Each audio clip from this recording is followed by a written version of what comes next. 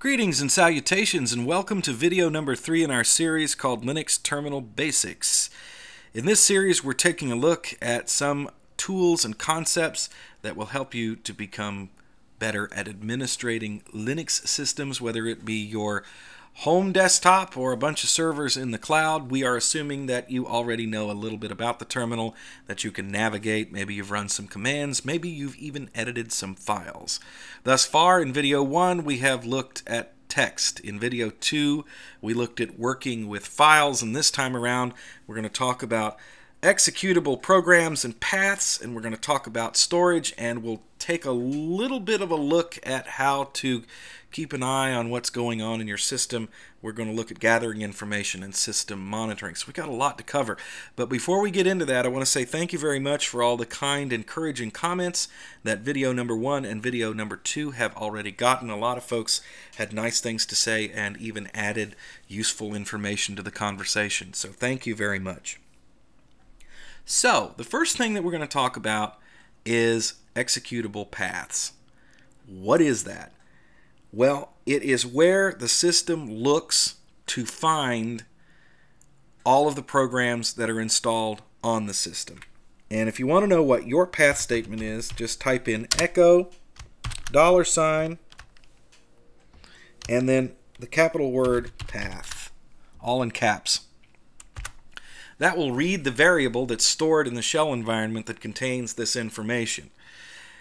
What is a variable? Well, it's just a chunk of information that you want to have sitting in memory. When you log into your system, a lot of these variables are generated by the system, and programs that run in the shell or even on your desktop can draw from these variables and get all kinds of information about the computer that they're running on and information about you as a user.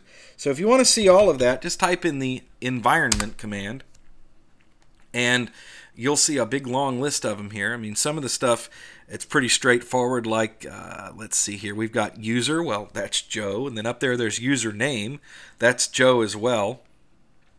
So somewhere in here is your path statement. And that's what we're going to be talking about in particular today.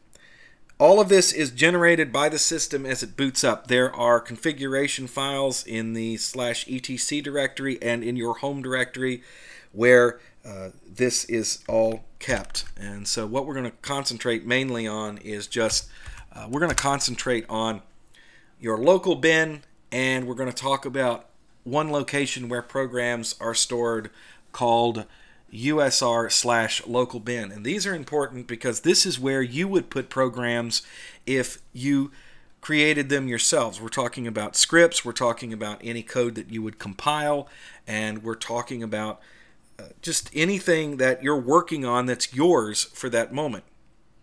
So I have created in my home directory a directory called bin. And in Ubuntu and in many other systems, Debian as well, if you do that, when you reboot the system, when you log back in, it goes, oh, you have a bin directory in your user folder. Let me add that to your path, and let me make that the very first place that I look for programs. That way you can have a program that you're working on that is actually installed somewhere else in the system, and they both have the same name. And instead of you having to have a different name, you can have the same name, and the system will look in your local bin directory first, and it won't pay any attention to anything else later on in the path statement that you see up there.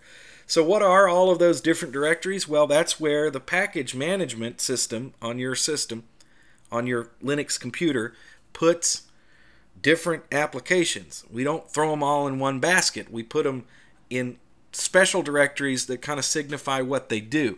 So if you see sbin, for instance, that's going to be something for the system administrator to use, not necessarily every user on the system. Anything that goes in the usr directory under bin or local bin, that would be something that's available to everyone. Anything that goes into your local bin directory that you created yourself, that's just yours and nobody else can use it. So let's put that into action and see how it works. So you'll notice here that I have a script already in here called hello.sh. It's the same one that we were working on in the last video. Remember, we just changed the permissions on it to get it to run. I never actually ran it. If I just type in hello, first of all, if I just type in hello.sh and I try and run it in my home directory like this, it says the command's not found. Reason why? It's not in this path anywhere that you're seeing up top. It's not in any of those directories. So the system goes, I don't know what you're talking about. That is a security feature. If you were allowed to just execute any type of executable script, program, whatever that happens to be in your present working directory, then somebody could use that against you. They could slip in a Trojan horse. They could slip in something that looked like ls, but it wasn't. So when you go to list storage, instead of running the ls command, what are you running? You're running whatever they want you to. That's bad. So that's why it's done that way. You can, if you want to, go figure out how to add your present working directory to your path statement. It is possible to do. I don't recommend it. It's not a good idea. But most people would not want to do that anyway. But it's Linux. Linux will let you do whatever you want. Hey, you can delete the entire system if you want to. Go right ahead. Knock yourself out. Have a good time. People have done it. So how do I run a program that is not in a path stated place in up there? Let's say that I'm just writing a script and I just want to make sure it works. All you got to do is tell the system where it is. So the first thing that we do is the dot, which represents the current directory, and then we say in that directory, that's what the slash signifies. That tells the shell, hey, I want you to do something with it in the directory. Or if we use that with the copy or rsync commands or the move commands, that's telling the system, I want you to put it in this directory. That's what that means. And then we can type hello, and look, I can autofill it. That time I can use the tab key because the system knows where to look for it. So if I can autofill it, it's going to run it. There you go. Hello world, it works. So if we want to put it somewhere where we can use it elsewhere on the system, then what we can do is just, let's just move it. We're going to move hello world and we're going to put it in my local bin like so. Let's see if the system finds it now. Yes, it found it. Well, here's the thing. If it's in my local bin, I'm the only person that can actually use it. So if I try and do it as root user, it probably won't run.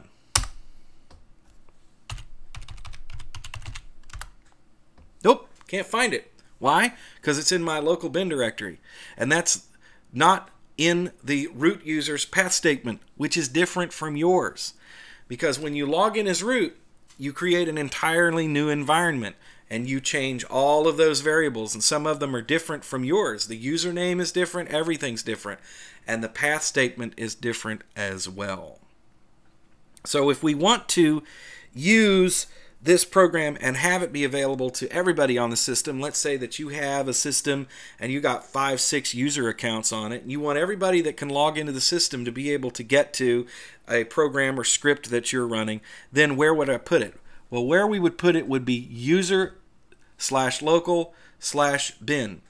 And we can just do that really quickly with the move command once again.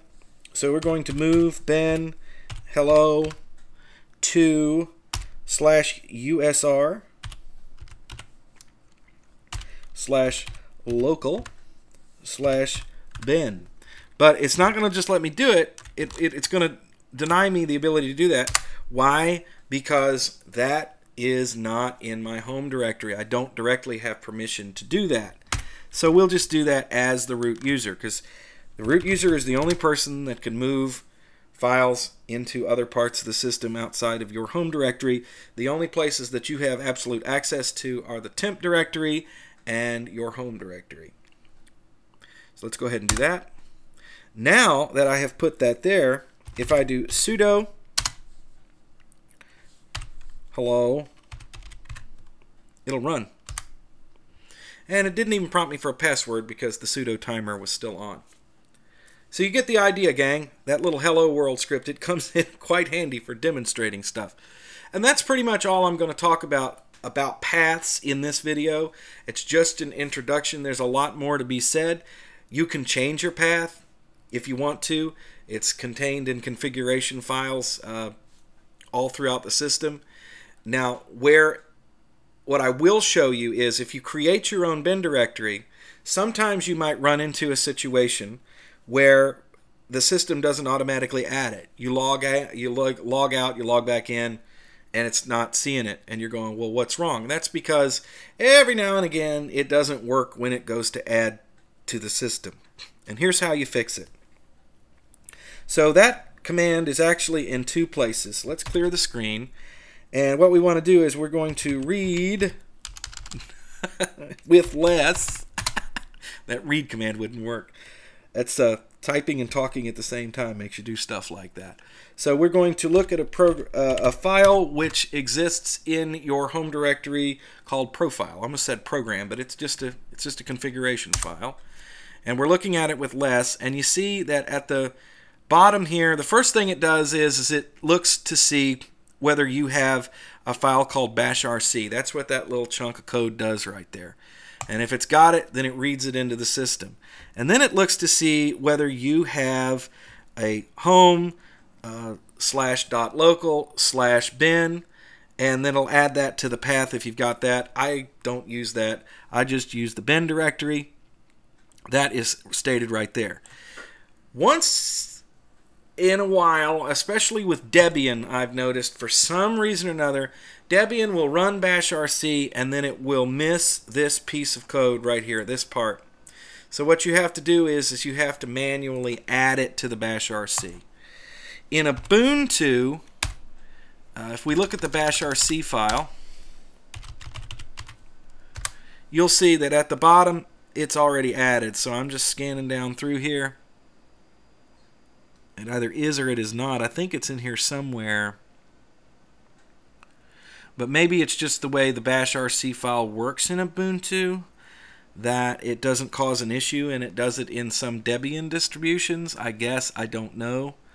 Because I'm not seeing it here. I don't think it's added. But either way, if you see that it's in profile and then you see that it's not in bashrc, then what you can do is just add it. That's what I do on Debian systems. So I will open up profile and I will go ahead and copy this part right here, all of this text. So we can copy that and we'll just copy it and get out, and then we can nano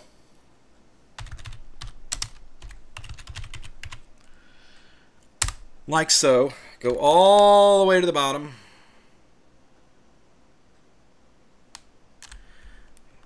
and then we can paste that in like so. Now we don't need to do that because it works fine for us in Ubuntu, but like I said, in Debian sometimes it doesn't, and so I'm going to go ahead and just get rid of that because we don't actually need to use that. And of course I didn't even need to backspace through all of that. All I got to do is exit without saving changes, which is what I should probably do anyway, right? There you go. So the next thing that we want to talk about is working with storage on your system. And by the way, yes, there's a lot more that goes into paths and working with paths and understanding paths. That's just an introduction. You can go off and learn more on your own if you want to. So let's talk about working with storage. In Linux, we don't have ABCs for our hard drives. We don't have drive icons. We have just devices that are mounted somewhere in the system. And the system does this way because as far as Unix and Linux are concerned, everything is a file. Remember we talked about working with standard in and standard out before, and how that really we're just moving data from one place to the next, and that's all the system ever does? Well, guess what? It sees all of the drives on your system as nothing more than files. So let's see, where are all of these places mounted to? Well, they're in a directory on the system called dev. So if we do an ls and then we do this, you see there's a whole bunch of stuff listed here that's in the dev directory. These are all devices that are hooked up And if you know what you're looking for, you can kind of know what you're looking at. So here we have TTYs. Well, these are terminals, and believe it or not, we got a bunch of terminals spun up on the system at any given time. And if we look under S, let's see the SDs here, right here? This is your hard drive. That's your storage devices. SDA, SD1, SD2. Those are parts of your hard drive. SD stands for SCSI device. There's a lot of other stuff in here that might look a little weird, like here's one we're going to look at here in a little while. 0. What is 0? What is that in the dev directory? Your keyboard is in here. Everything is in here somewhere. It's mounted into the dev directory, and the system simply sends data to it as if it was sending it to a file. Basically, that's how it works. Basically, that's how it works. It's not exactly how it works. Sometimes it doesn't work that way in modern Linux systems, but it's the concept by which the thing is supposed to be figured out, I guess, if that makes any sense. Did that make any sense? I doubt it. Anyway, we're going to look at lsblk right now, because that will tell us the storage devices that are in the system and where they are mounted within the system. So remember our SDA in dev? Well, there it is right there. This is our main hard drive on the system. And on this hard drive, I've got 3 partitions. So why don't you, let's see, get this to highlight the way I want it to. So we go to SDA, like here. There we go. Trying to get that to highlight. So this part right here is really what we're interested in. SDA, that's the hard drive. SDA1 is the first partition. SDA2 is the second partition. SDA3 is the third partition. And you notice that they're mounted in different places. SDA1 contains the system. So SDA1 is mounted at the /, which is the root of the file system. And then the next one we have a partition called VM, and that partition contains virtual machine images. And then I have my home directory, which is on SDA3, the third partition on the disk. So what is all this stuff up here? Well, the stuff that says loop, these loop file systems here, those are Ubuntu snap packages. So they run within their own little storage container to keep them secure. That's how it works. And then here, down here, you see an SRO. Well, what's that? That is the DVD drive in my computer. So if I put a disk in there, it'll pop up as SRO1 or whatever, however that shows up. So that's useful information, but how can we manipulate this and use it to our advantage? Well, we can also gain information about what's mounted in the system just by running a command called mount.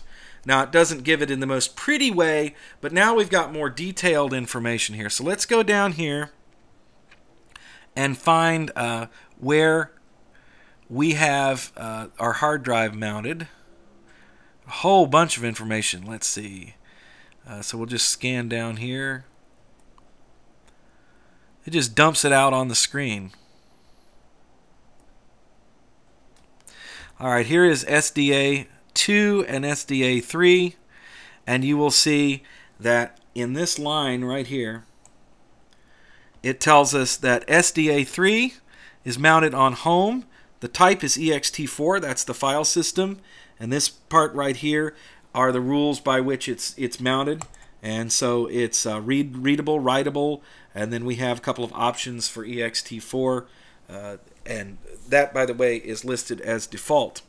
So how does it know where to mount things? What's telling it to do that? Well, in the case of storage devices and hard drives, we'll be looking at a special file called fstab. So let's clear the screen, and we will take a look at fstab. Now, we've seen this file before in earlier videos. Let's talk about what the information in it means. When the system boots up, the kernel looks for this file in the etc directory. As soon as it figures out that where its root file system is, that runs the kernel, and then the kernel looks for this information at boot time to say, okay, what devices do I need to attach to the system and where should I put them? Well, the first one, of course, is going to be the first partition on that disk, and it's SDA1. We're mounting that as root right there. Then home, that's where all of our home directory files live, and then I have added to the system at installation another partition called VM, and then finally we add a swap file. And swap space can be one of two things. It can either be a special partition on a hard drive, or it can be just a file that lives in the system. Ubuntu, as of, what was it, Ubuntu 16.04 switched over, or 17.04 I think it was. I might be getting that wrong. They switched from creating a special partition on the drive for swap and started creating a file for swap. And that needs to be mounted somewhere in the file system as well. So this basically goes and looks for a file called swap file and then mounts it up with those rules. And that's how the system knows where to put things. I might cause a little controversy here, but I am going to mention, because I got a comment on this the other day. Somebody said, well, if you have a lot of memory in the system, you don't need to run swap. That is not true. For those of you who have heard that, please don't run your system without at least a little bit of swap. It's not that big a deal to set aside a little 2 GB swap file to have the kernel have some scratch space to work with. Swap is virtual memory. If for some reason your system runs out of physical memory, it wants to use swap to keep running. And even if you have 64 gigabytes of memory in your machine, you could have a program with a memory leak and it could use up all that memory, and then the system would just freeze and becomes unstable. So it's a good idea to leave a little swap behind, and some programs that run on your system actually access swap independently. They use it as well, so you do need to have a little bit. Don't believe the hype, all the people saying you don't need any swap. You need a little bit. Okay. So we've looked at where things get mounted and how that works. So another thing that we want to talk about is where you mount things within the file system if you're doing it yourself. Now we're going to get into actually getting something done with this command and not just looking at it and go, that's interesting. So if I list all the stuff in the root directory, we've got a couple of interesting directories in here. The first one is CD-ROM, and that is old school. That goes back a long way. There's nothing in there. That is where, if you had to manually mount a CD or a DVD, that's where you could put it so that you could work with it, and you can put that in there manually. The other one that you'll notice is that we have a directory in the file system called MNT. It's right there. There's nothing in there either. That is where the user can mount their own media.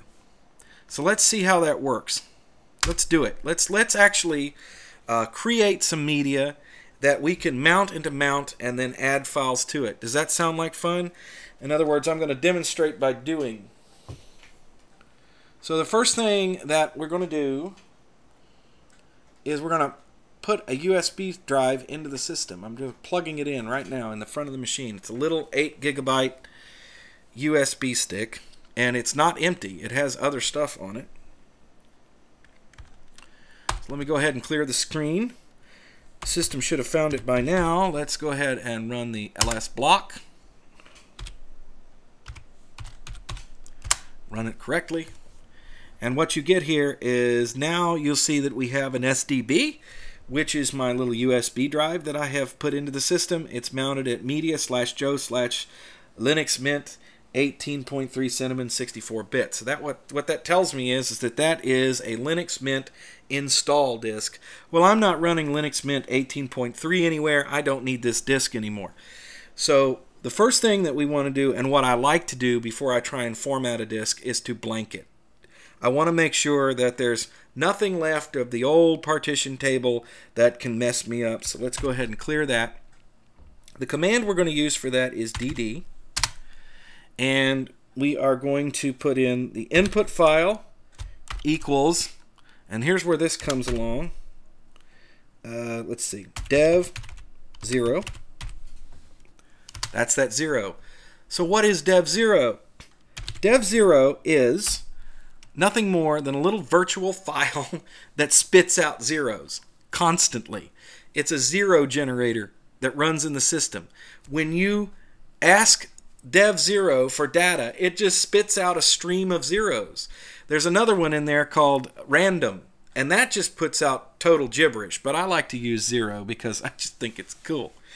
Okay, so we're using a program called DD to do this. DD is a dangerous program. Be very careful. I have a whole video up about DD, and you might want to go check that out.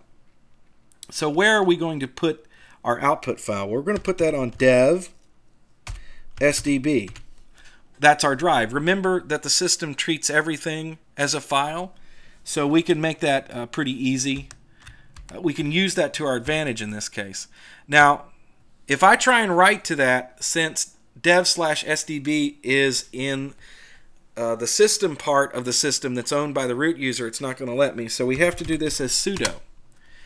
Before I hit enter on this, there's something that you really need to understand, and that is that DD is extremely powerful. It will erase your hard drive. It will erase your system drive if you get the wrong arguments in it. Be very sure about what you're doing before you use this. So right now, the way I have it set up is if I just turned it loose as DD, then what it would do is it would write zeros until it ran out of space, which is a really good way to blank a drive. If you want to completely blank a drive, that's not a problem. But I don't want to do that. I just really need to wipe out like the first 2 gigabytes of space on the drive. And that will get rid of all of the partitions and the old journals and everything from the file system, right?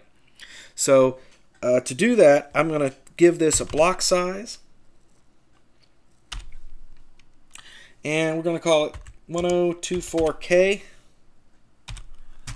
So basically, each block size is going to be 1 megabyte. And then how many of them do we need? Well, I want 2 gigabytes. So the count will equal 2048. 2048. So what that's going to do is write 2 gigabytes of nothing but zeros directly to that drive. Go. And away she goes. And it said it did it really quickly, but I'm telling you right now, it really didn't do it. It's done it to memory. And what's on the drive is actually still there. Now, this is something that you can run into. And in a case like this, I'll show you a command that's very useful, and that is sync. What this does is it tells the system, hey, actually write it to the drive, take all of the information that you have sitting in memory and the buffers and throw it on the drive. We'll look at buffers later on in this video, by the way. So I'm going to go ahead and sync this. Now it's actually going to write 2 gigabytes of data. This may take a little while, so I'm going to pause the video. That actually took it a little while to do. We've got everything all synced up. So if we run lsblk again, looks at the block storage, we now see that SDB has absolutely no partitions on it whatsoever. So we have, in essence, a blank drive. Now it's not really blank. We've just wiped out the first 2 gigabytes on the device, but it's enough for our purposes. Probably not enough for like the government. You probably have to wipe the whole thing several times. But let's go ahead and now put a partition on there, and we are going to format the drive. So we will use fdisk to create partitions, and we need to tell fdisk exactly what drive to look at. So we will call it dev SDB. And we will run this program. Drive does not contain a recognized partition table. That's exactly what we want to see. Let's go ahead and look for M for help so you guys get some ideas of some of the commands. I actually have done this so many times that I don't even think about it.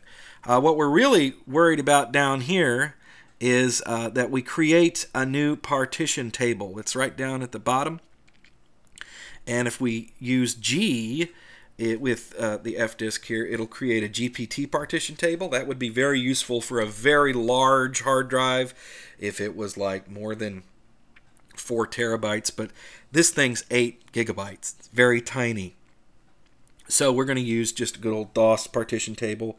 That's not a problem. So we just label O, or we just put in O, a small o. Create a new DOS partition table with disk identifier. Well, absolutely, it's done.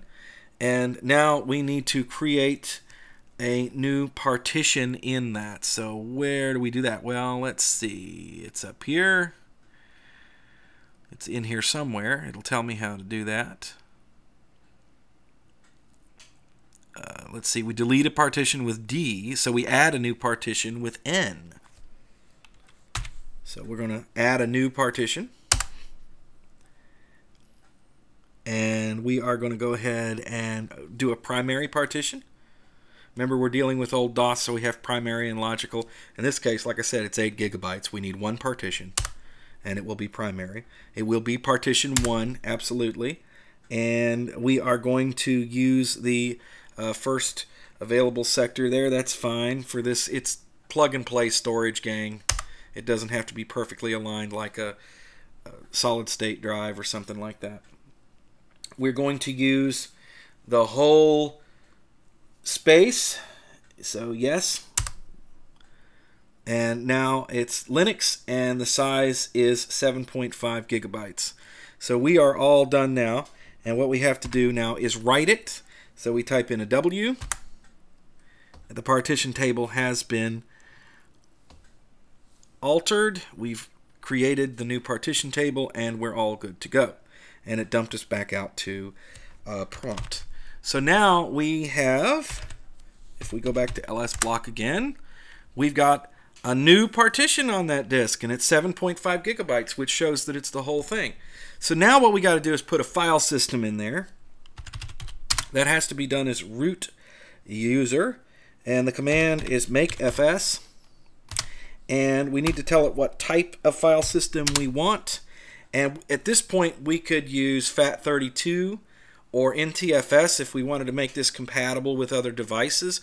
But for today's demonstration, I want to use the standard Ubuntu default file system, which is ext4. ext4 is my favorite Linux native file system, even over file systems like Btrfs and ZFS and XFS. It's just a good all-around system. One of these days, I'd like to do an in-depth video all about ext4 and really get down into the nuts and bolts of it and show you guys why I like it so much. But that's, I don't know how many people would want to know about that. I mean, that's geekdom to a high level. So now we got to tell it where we want to create our file system. And we want SDB1. I always move a little slower, and I know I type slow anyway, but I always move a little slower when doing stuff like this, because if I would put SDA1, I could wipe out my system, which is always a good idea to use lsblk to figure out exactly what you're doing, okay? So let's go ahead and put ext4 in here. And it is writing out the information right now. This will just take a couple of seconds for this to do. This, of course, because it is a little plug-and-play drive, it's one of those really cheap drives you pick up at like the drugstore. It takes a little while to actually write to. They're very slow. It's done, and so now we have our new file system on the drive. So in order to use it, we're going to have to mount it. So we will mount. We'll do it as root mount too.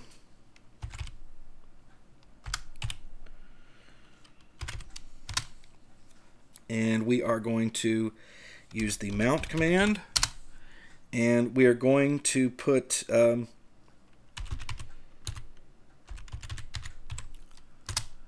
we want it to mount it at mnt, which is that space that I showed you earlier. It's an empty directory, and that's exactly what this is for, and it should be there. So we will now cd to mnt and list the storage. Oh, see? Did you see the mistake I made? I bet you saw it before I did. So we've mounted the root drive on SDA into mount. We need to kind of fix that. So let's cd to get out of that, and then we will sudo umount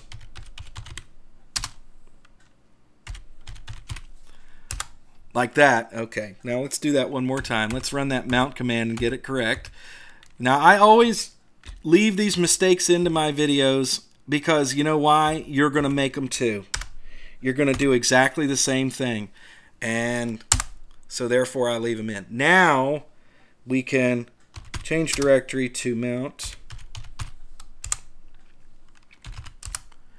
and we have a directory in there called lost and found, which was created by the system when we created the ext4 file system there, and that's it. So let's see if we can actually do something here. Let's create a file. We'll touch a file and call it test. Oh, I don't have permission to do that? Well, I'll tell you why I don't have permission to do that.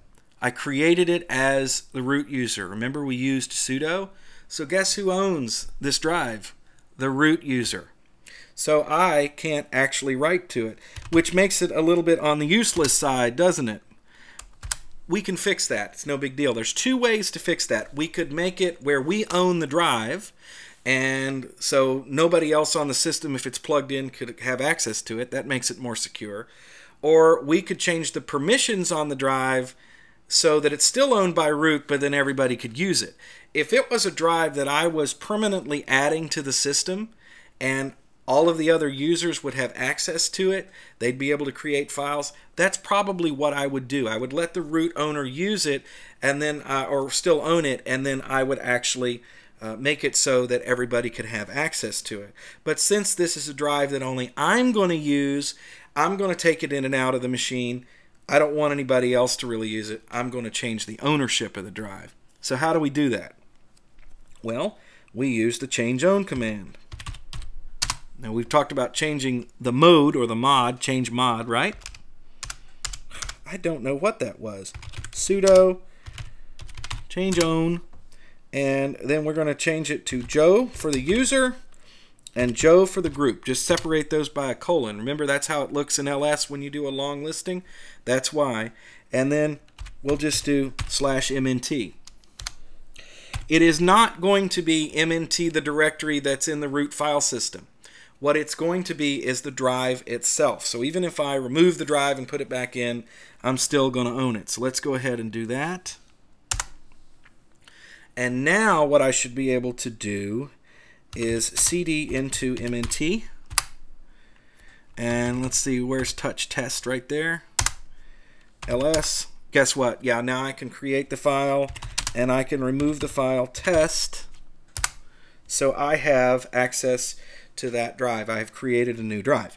When you're done messing around with anything that you mount on the system, you want to unmount it.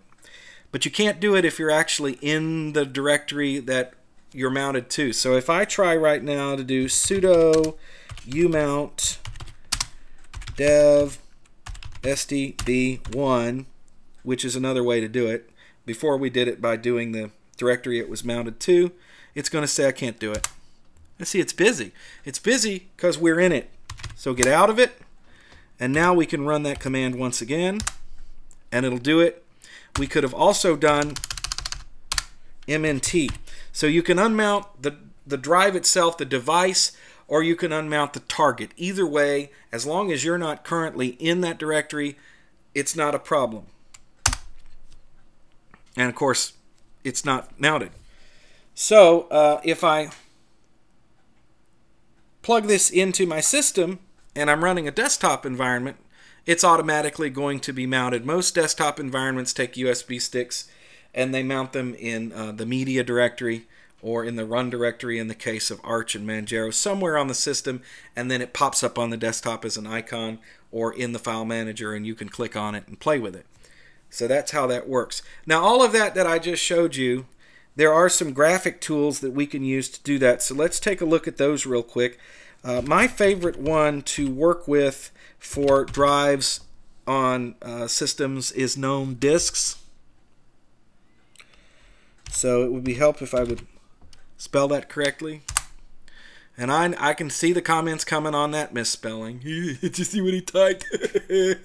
Anyway, this is a program called Disks, and it either comes with most distributions or you should install it, because now we can do all of this just from a menu if we wanted to. So if I plug this drive back into the system right here, you see that it pops right up. It found it, and I go in here and it says it's ext4, and then I can unmount it by clicking the little stop there. I've unmounted it, and if I want to reformat the drive, then I just come up here to the menu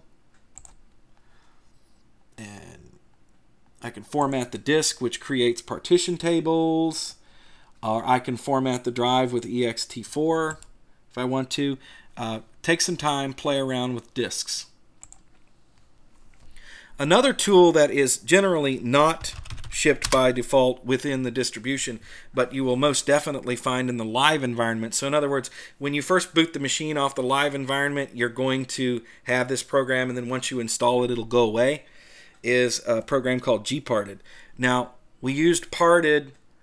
Parted is a program that creates partition tables and partitions. We didn't use that. We used fdisk and mkfs.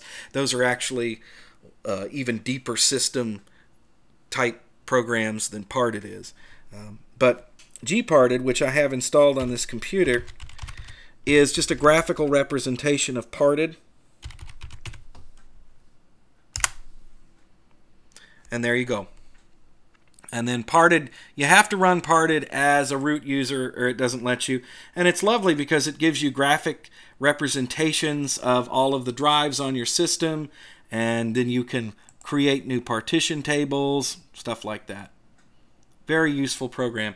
So you can pointy-clicky. You don't always have to do it just by commands at a console or a terminal, whatever you want to call it.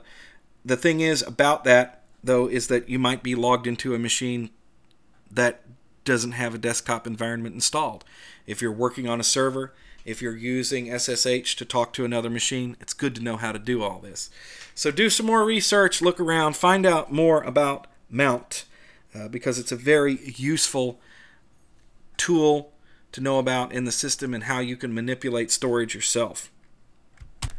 Final part of this video, we want to take a little time to talk about tools that you can use to figure out what's going on with your system, and just kind of look and play around and see what you can learn. And also you would probably find a lot of the more advanced tools useful for doing things like killing programs that are misbehaving. If something hangs up, you might want to jump in and get rid of it, and I'm going to show you how to do that in here as well.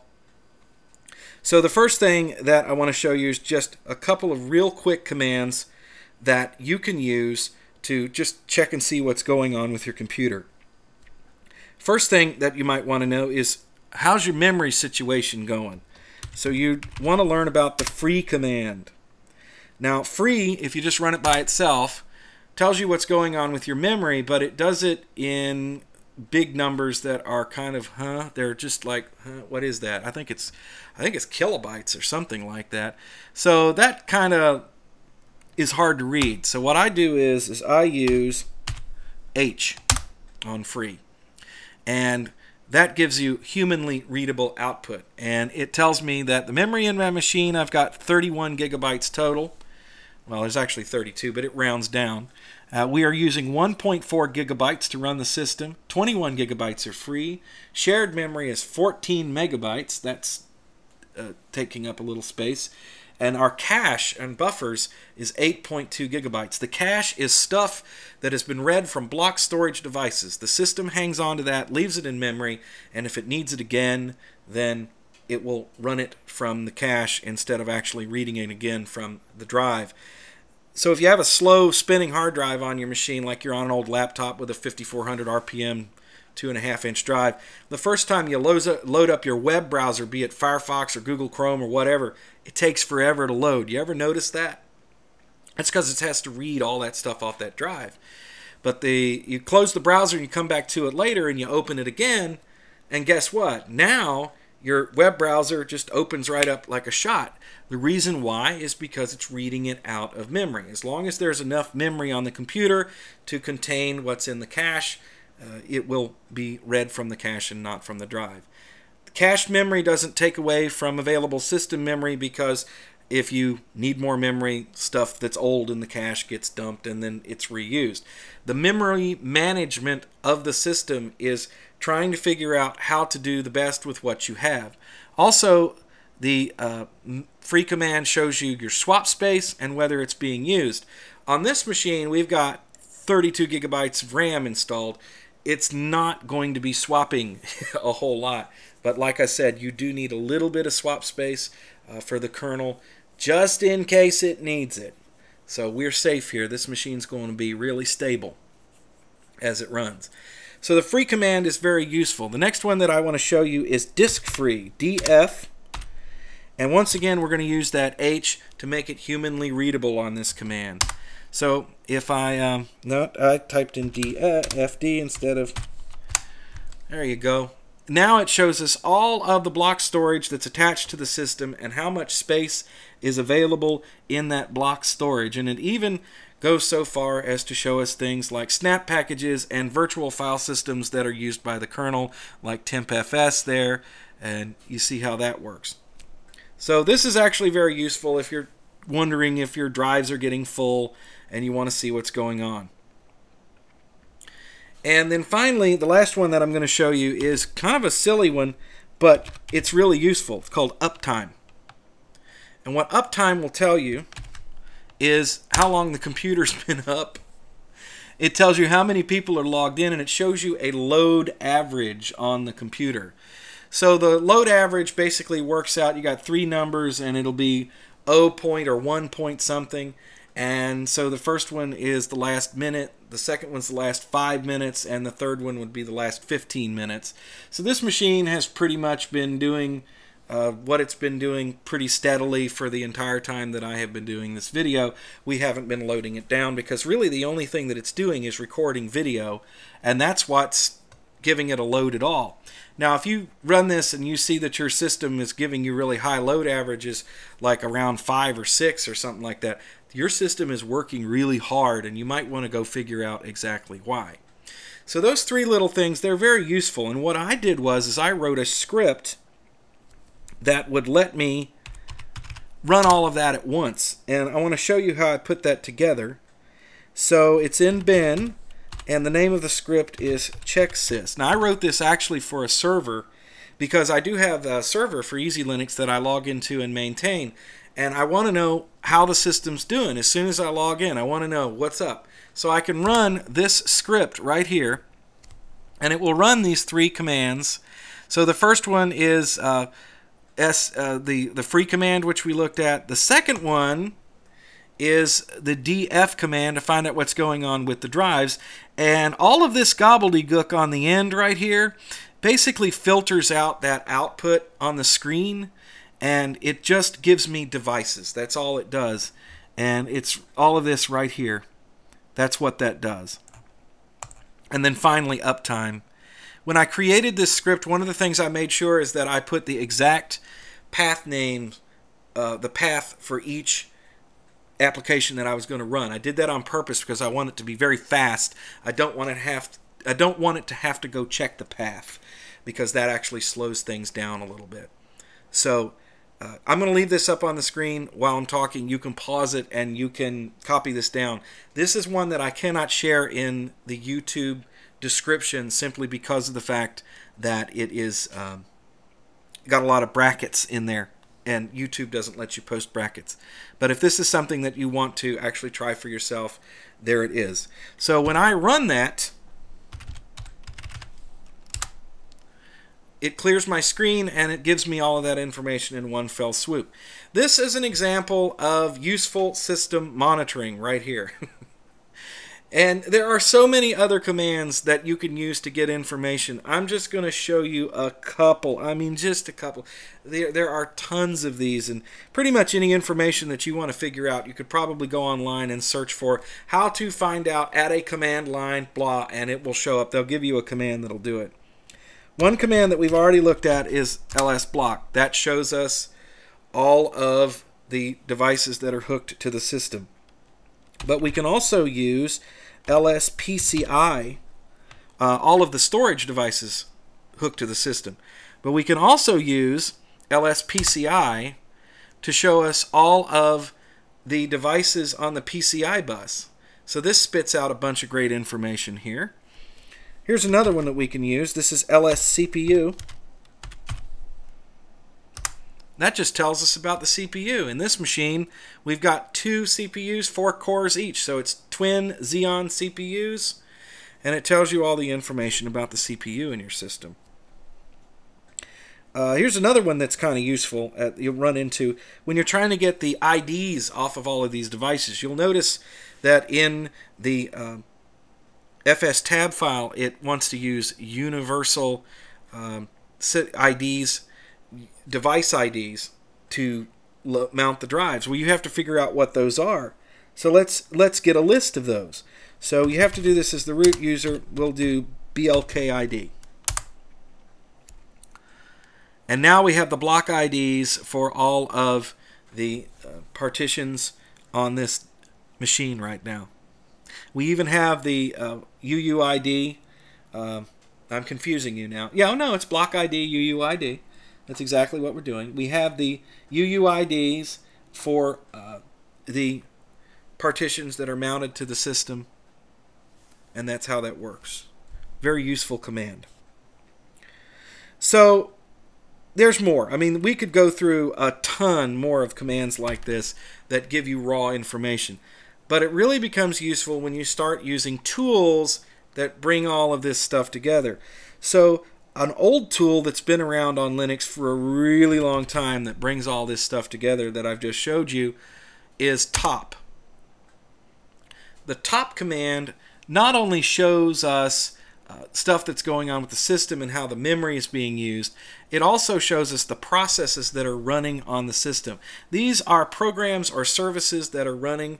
It shows you who owns those programs, how much CPU they're taking up, and very importantly, it gives you a PID, which is a process identification number. You can get the process IDs for what you're running in your own environment with a very simple command, and I'll show you that one right now. So let's just run ps, and you'll notice that it only shows us a couple of things because we're not running much.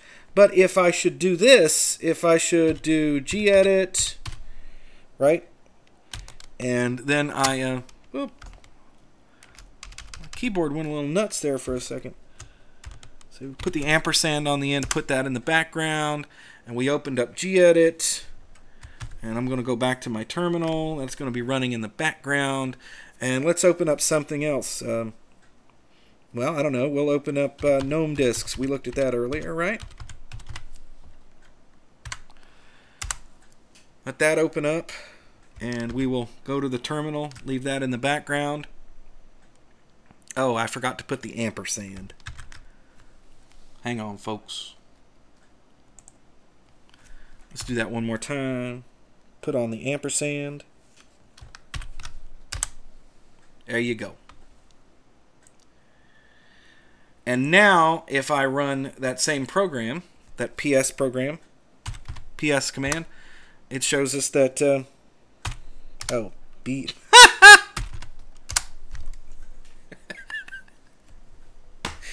Oh, there's a Freudian slip for you. I said PS, my mind thought BS, and then my hands typed it. That's a good one. So there you go. Now you see that we have other stuff running in the background. So that's running services and programs that we have started ourselves. And we can get rid of those programs by killing them and using the numbers there that have the PIDs. We can also kill them pretty easy by just doing kill all. So if I want to get rid of gedit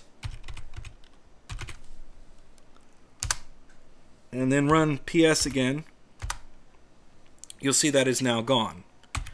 So you might be familiar with doing something like this. Kill 9, which tells it to hang up, and then you type in the PID number there and it gets rid of it, right? we're not going to do that. We don't need to. We can just do kill all. A lot of programs these days, they open up more than one process while they're running. And so therefore we can just use kill all to get rid of them if we know we're running them. We can use PSA to see all of the processes that are running on the computer, whether we have access to them or not. That outputs a lot of information.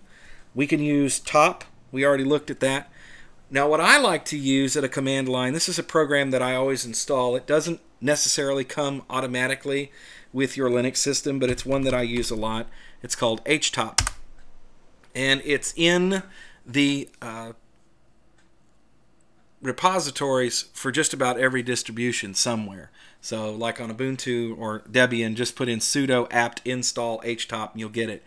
And this really puts everything together. Up top it shows us what our CPUs are doing. They're capturing video right now, which is why they're working so hard. And then we get all kinds of information. We get our load average right there. We get the uptime. This machine's been up for 3 days. How many tasks are we running? 141. 2 are running right now. It shows us what's going on with the memory. The same deal. Doesn't show us the buffers and all that stuff. Shows us what's going on with swap there.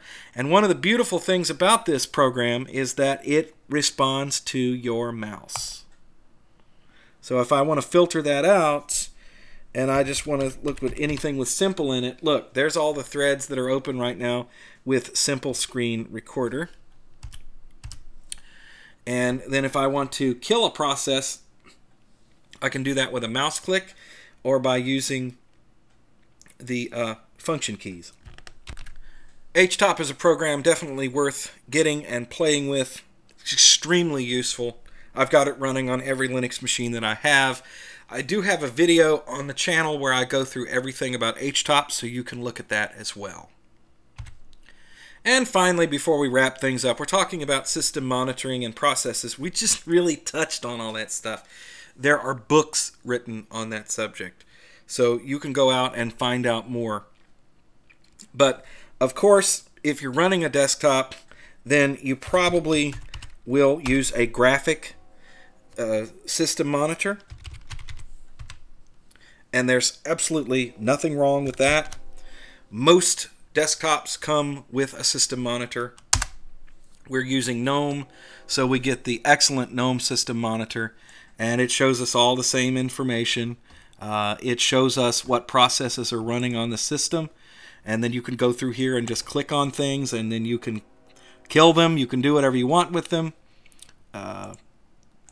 This shows the CPU usage, memory, and then finally you can see how your drives are doing as well.